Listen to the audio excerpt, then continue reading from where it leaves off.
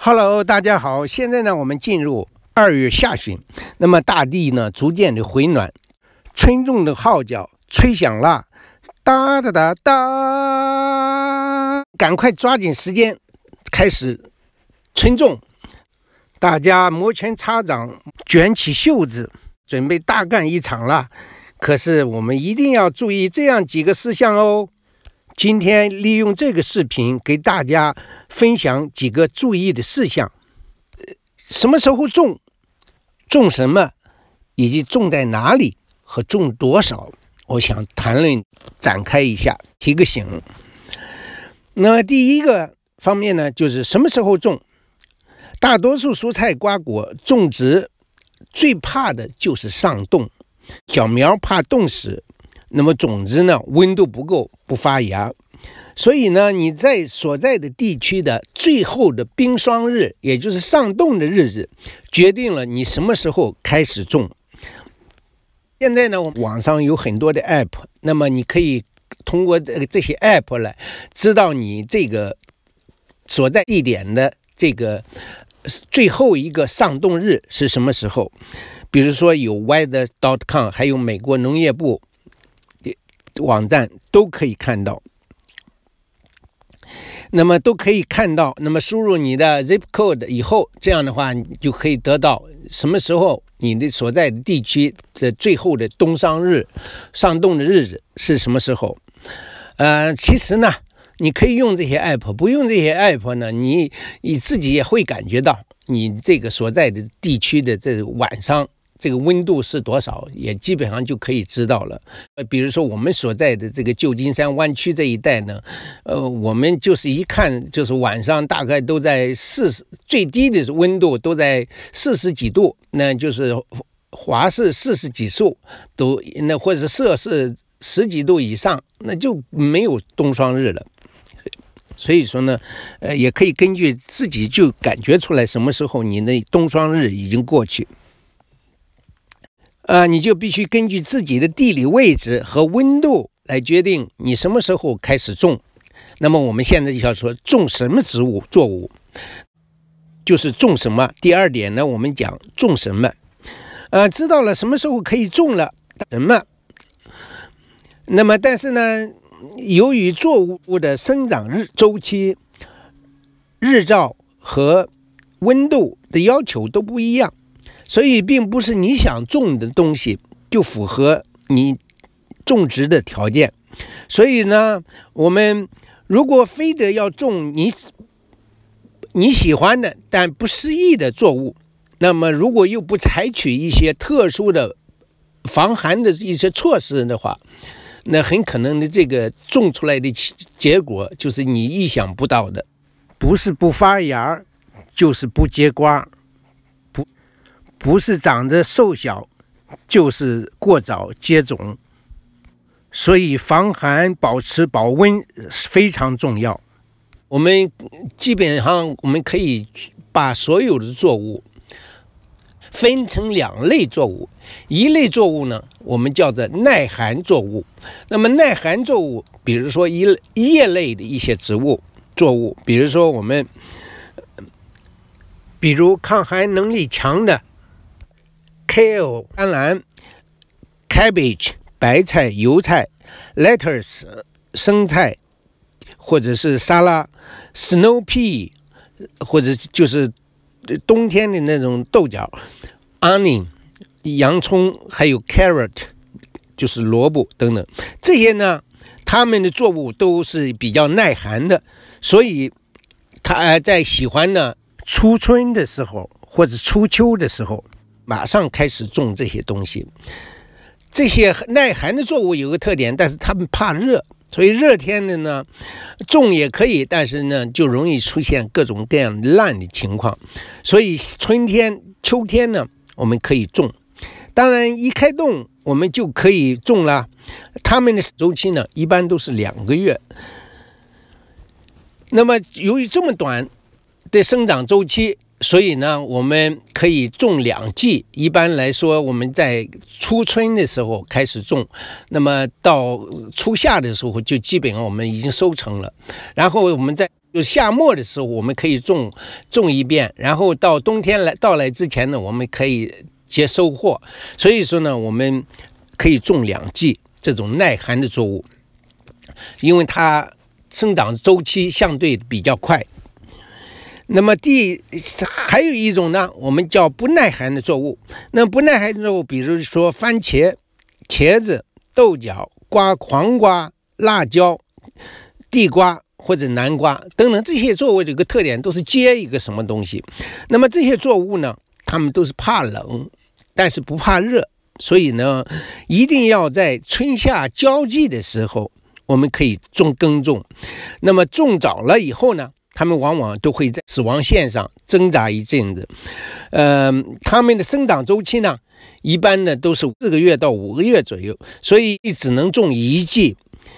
当然有人火烧火燎的想快种，那么防寒一下子，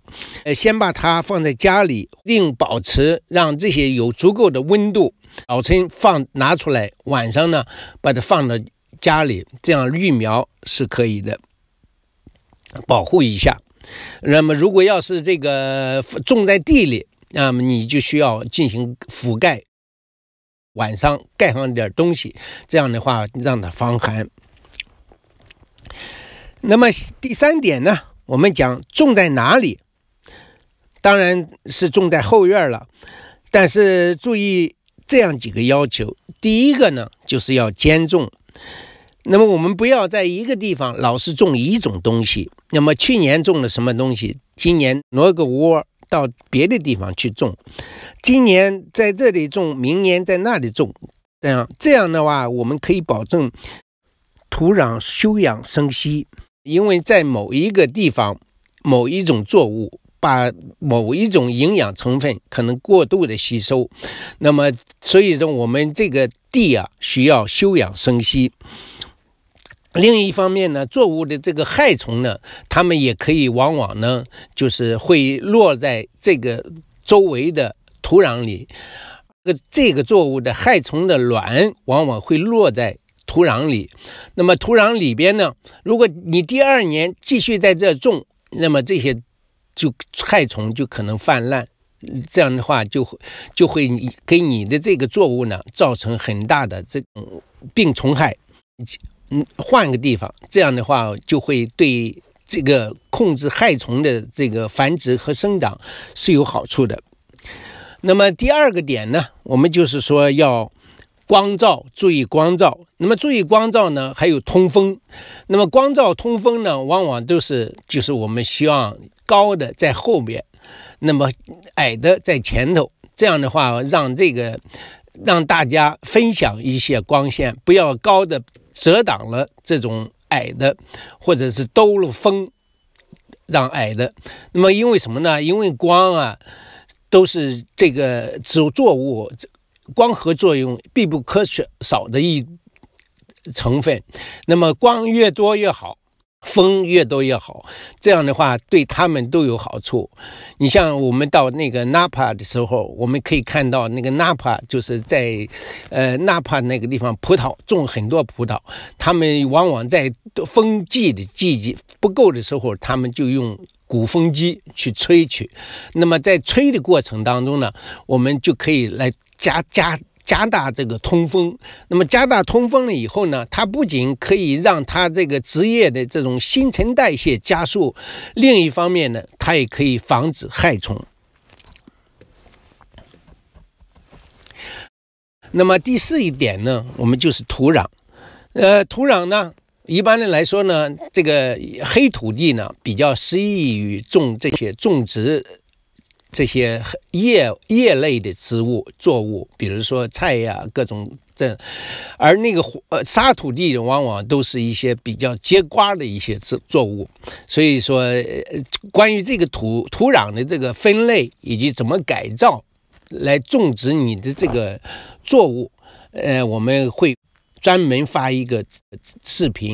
新的视频。那最后一点呢，我们就是说要种多少。那么种的多少呢，一定要根据你自己的消费能力，你家的消费能力。比如说家3个人的话，那黄瓜就不要种的太多，4颗5颗就足够了。因为你要种太多了以后，结的太多，来不及吃，又不好存放，放在冰箱里边就很容易烂掉，又不好存放。那么你要如果把它腌成这个酱黄瓜之类的，我们又不大喜欢吃腌制的食品，所以说呢，这个不要让自己的这个种的东西成为一种负担。这个很重要。那个比如黄瓜，这是黄瓜，但是有一些作物呢是可以的，比如说西红柿。那么西红柿我们可以多种点，种多了以后呢，我们可以把它做成西红柿酱。这样的话，西红柿酱以后基本上我们搅碎了以后，真空包装以后呢，它们会1年都没问题。所以说呢，西红柿是可以多种一点的。比如说南瓜是可以多种的，然后南瓜因为南瓜的可以存放大半年都没问题，所以说可以多种一点，没问题。还有一点呢，就是要